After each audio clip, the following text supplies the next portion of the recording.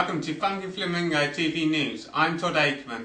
The Equality and Human Rights Commission are to investigate whether public services like the police are doing enough to help protect people with disabilities.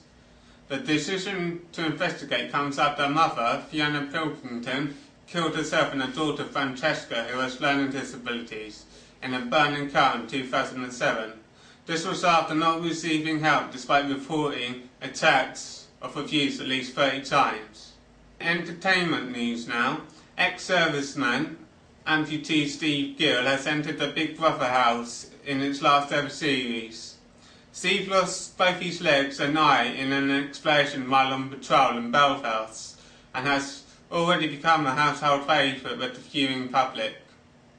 In sports news, Ellie Simmonds, the teen swimming sensation, has beaten a 200-metre individual medley world record on the last day of the Paralympic World Cup, winning in 3 minutes 11.06 seconds to thresh her old record by almost 0.8 of a second. The result helped Great Britain to a total of 105 trophy points after Great Britain won the men's basketball earlier in the week, beating Canada 53 points to 42. However, Great Britain still came third in the trophy table as the rest of the world came top with 120 points, but overall a very good performance by Great Britain.